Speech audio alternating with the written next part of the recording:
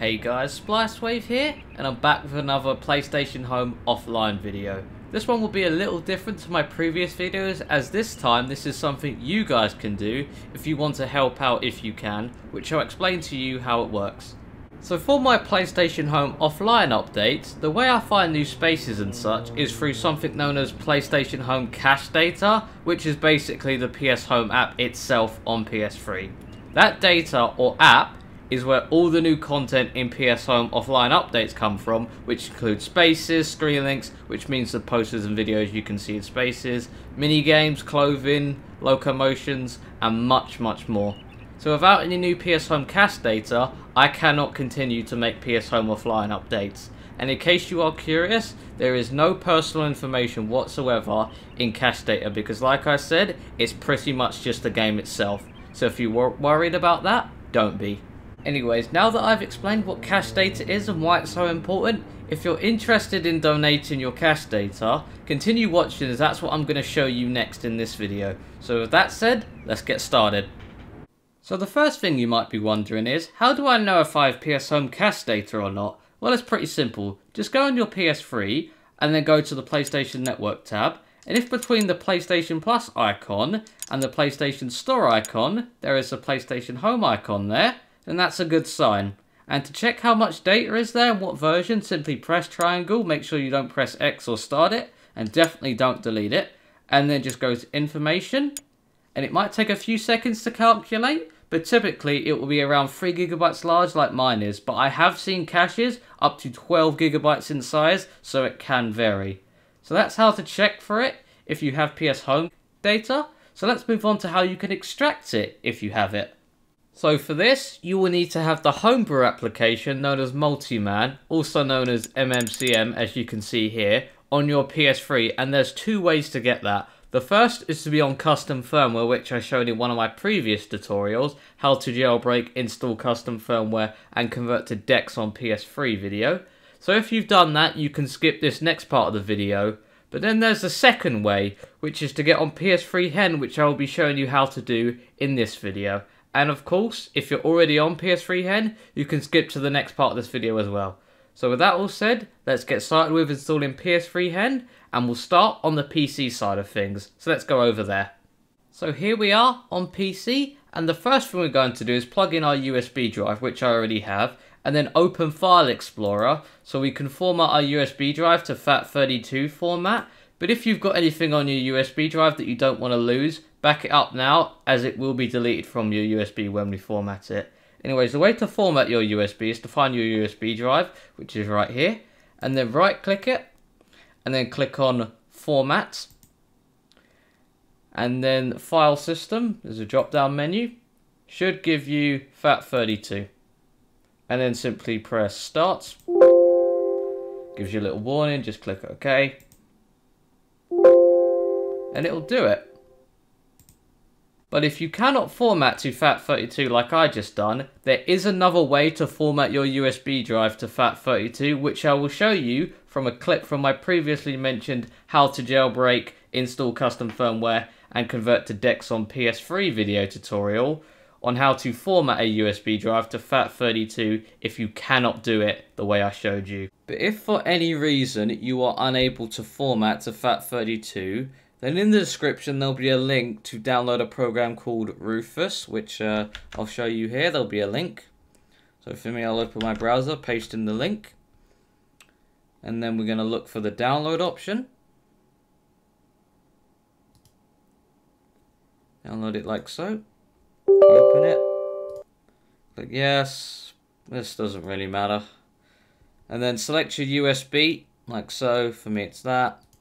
Always put non-bootable, make sure it's MBR, and then FAT32, and then click Start.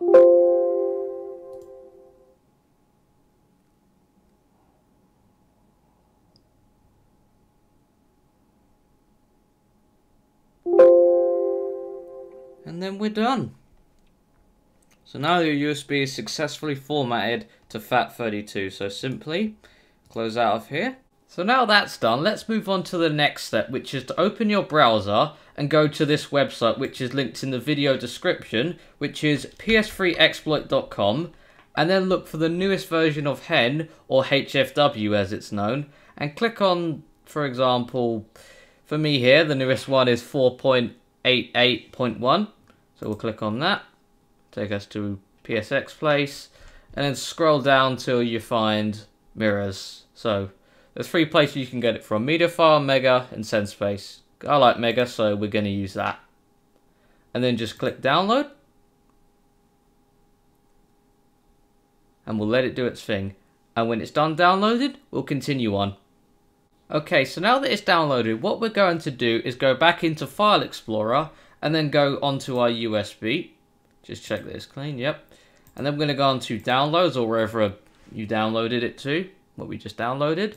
Then open it. Should be in WinRAR format, yep. Hit close, and then have this sort of like this, essentially. Then we'll go onto our USB, and then keep WinRAR open. And this PS3 folder, just drag and drop.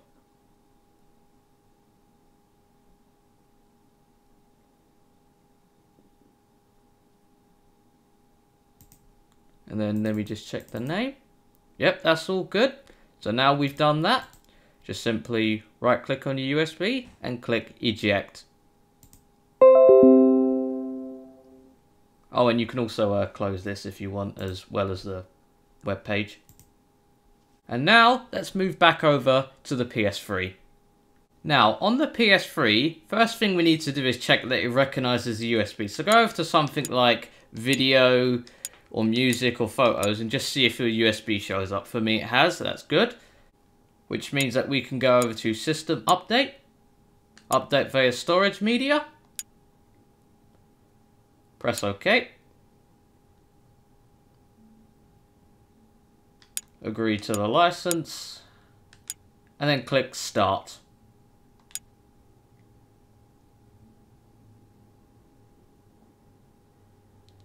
And then we'll let it do its thing. Okay, now it's installing, and then eventually it's going to reboot and we'll just be on the PS3 main screen, and we'll continue from there when that happens. Okay, so we're back on the PS3 XMB screen, and now what we're going to do is go onto the PS3 internet browser.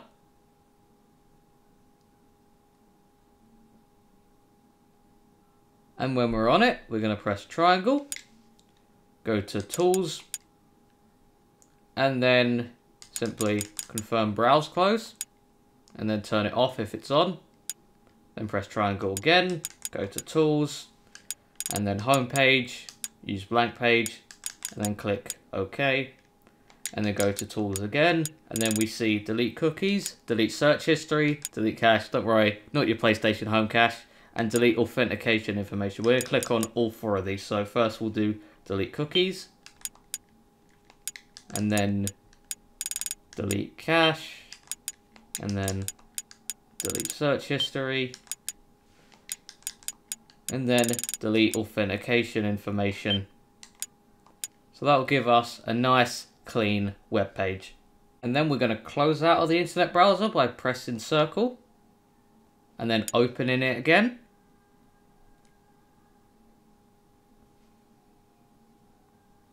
And then we're going to press the start button and then type exactly like this, ps3exploit.com, just like this, intentionally missing the E. And then press start again. And then when it loads, you can press the select button and add it to bookmarks just in case you need to go back to it. And then over in the top left where it says PS3 Hen, and then click on Hen Installer Alternative.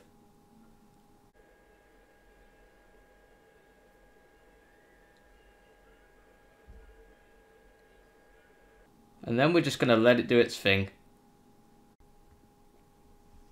Okay, and it successfully worked. I had to redo it because it failed for the first time. So if that happens to you, don't worry, it's totally normal. Just reload the web page and it should. So as you can see, it says close browser, open remote play and quit immediately. Use new icon to download and install Hen, and then reboot after installation. So let's do that. So we're going to close the browser by pressing circle. I'm going to go into remote play. And then just quick circle, simple as.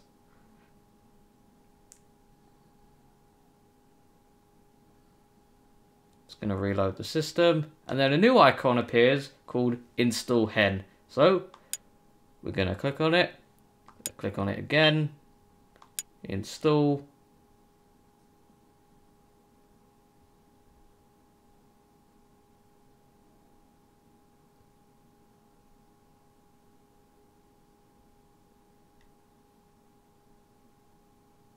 Now it's installing.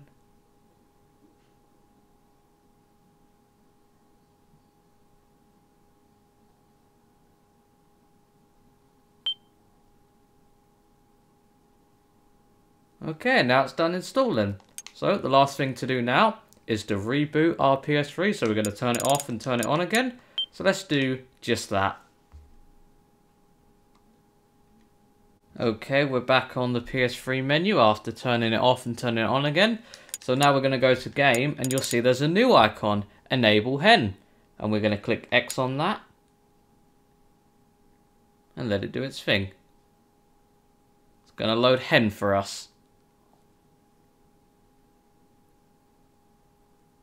And then there's one thing we need the PC for installing hen. So we're going to take our USB, and if it's still plugged into your PS3, which it is to mine, take it out, and we're going to move back over to the PC. So let's go there. So we're back on PC again, and just like how we got the PS3 update file, we're going to open our browser, and then paste in it this link, which is in the video description, of course, which is to download multiMAN. Then we're going to click on this option here, scroll down, and then there's 4 of them. We're just going to download the first one for this tutorial. And then once it's downloaded, we'll continue. Okay, and it's finished downloading, so now we're going to go into File Explorer, go on to Downloads, and then simply copy what we just downloaded, and then on our USB, we're just going to paste it in the root. And well, we don't really need this anymore, so we can delete that. And then we're going to eject our USB, and then plug it back into our PS3. So now we're back on PS3. We're going to go on this package manager folder under game and go to install, and then just click standard. It's going to find that PKG we just downloaded. Click X on it, and then we're going to install it.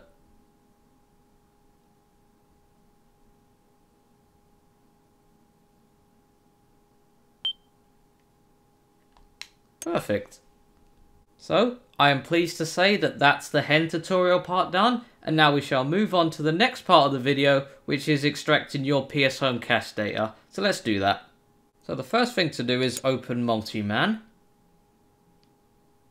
And this first step is optional, but if you want to turn off the music, you can in settings by going down to theme audio. So let's find that. There it is. And then you can click disable, enable. It'll be on by default, but if you want to turn it off, you can click disable like I have. And then go over to the left, MMCM, and then go to File Manager /MMOS and click X on it. Then, using the right stick, because the controls might be a little different to what you're expecting, use the right stick, go over to PS3 root, double click X on it, then go to Dev HDD0, double click, then go to game, the lowercase one, not the big one.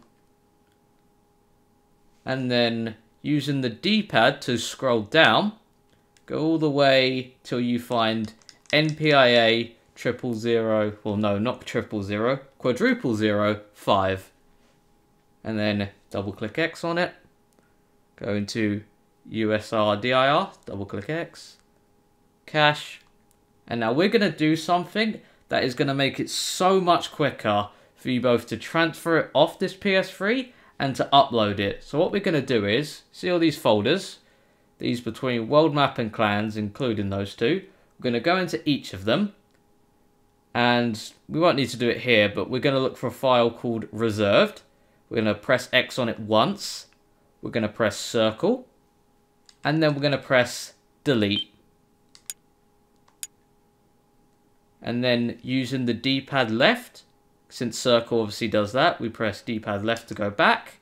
Then we go into globals, and then we sort it by size.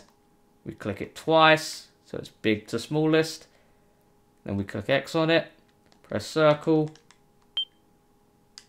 and then we delete it. And then we just do that for all of these files essentially. So for example, object dev settings is just one file, so obviously we can't do it to that. Object devs. And now by default, it should be sorted by size, so you don't have to click that every time. Windows take note. And then delete.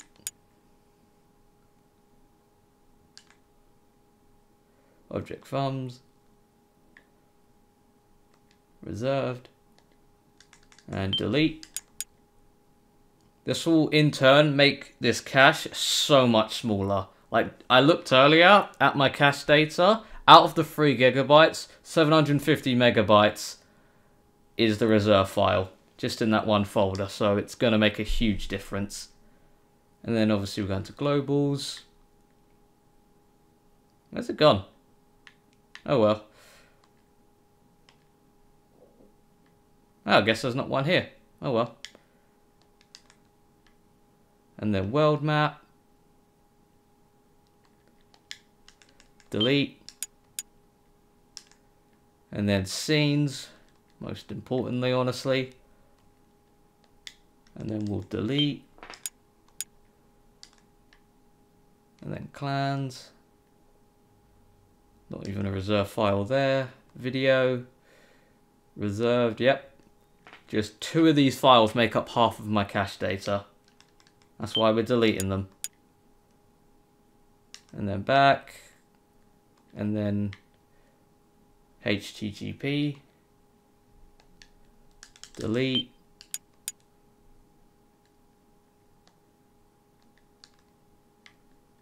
And then profile. And that's the deleting process done. So let's go back. And then let's sort it by name so they can be together. And then click on both of these, press circle, and then copy. And then for obviously the, we're going to go on PS3 root, just going to take a shortcut, double click. And then this is our USB that's plugged in right now, the same one we used to install multiMAN and the firmware. So we're just going to double click on that. And then we're going to press circle right here and just click paste.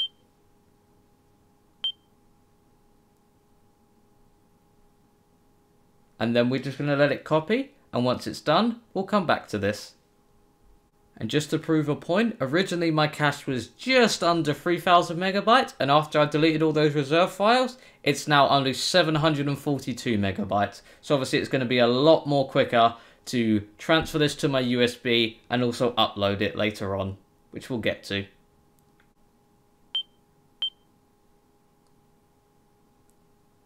Okay, and now it's done.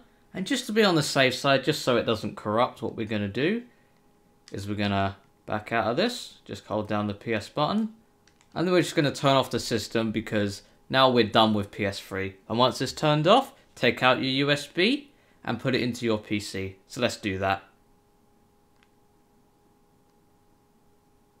Okay, so we're back on PC and I have my USB plugged into my PC now. So we need a place to upload this cache data, but the first thing we need to do is package it up together in order to make uploading it a lot faster. So the first thing we're going to do is open File Explorer, go to your USB drive, and then these 2 folders here, we're going to need to put them into a folder together. So right click, new, and then you can just title this something like PS Home Cache. Doesn't have to be in caps, you can call it whatever you want. And then we're simply going to select these 2 and then just drag and drop them into there. And then we're either going to turn this into a WinRAR file or a zip file. So what we're going to do is we're going to right click. If you want to turn it into a WinRAR file, you can do there. Or if you want to turn it into a zip, you can do there. You can choose what you want to do. But for me, I'm going to add to pshomecache.rar. And then we're going to let it do its thing. Okay, so now it's done adding it all into a RAR file, which is good. That's exactly what we need. And now we need a place or a website to upload this to, which if I was to recommend you any places, it would be either Google Drive or Mega. And for this tutorial, I'm going to show you Mega. So let's go on to Mega right now. So here we are on Mega. It's fairly simple. You obviously will need an account, as you can probably tell. So one way to do it is to either drag or drop the folder or the file from File Explorer, or we can go to over here, upload, file upload. We go to our USB drive and then select what we just put into a RAR file, and then we let it update. So when it's done, we'll continue. Okay, so now it's done uploading, and this is the very last step, which is to make this file public to download and to get the link to it. So what you do is you just come up here, click on the three dots, get link, let it load, might be a bit slow, and then just copy the link. And if you're on Google Drive, you're going to have to set it to anyone with the link can download this, just for example.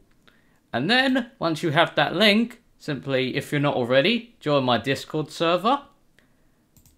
And then scroll down till you see the chat called Insert Cache here.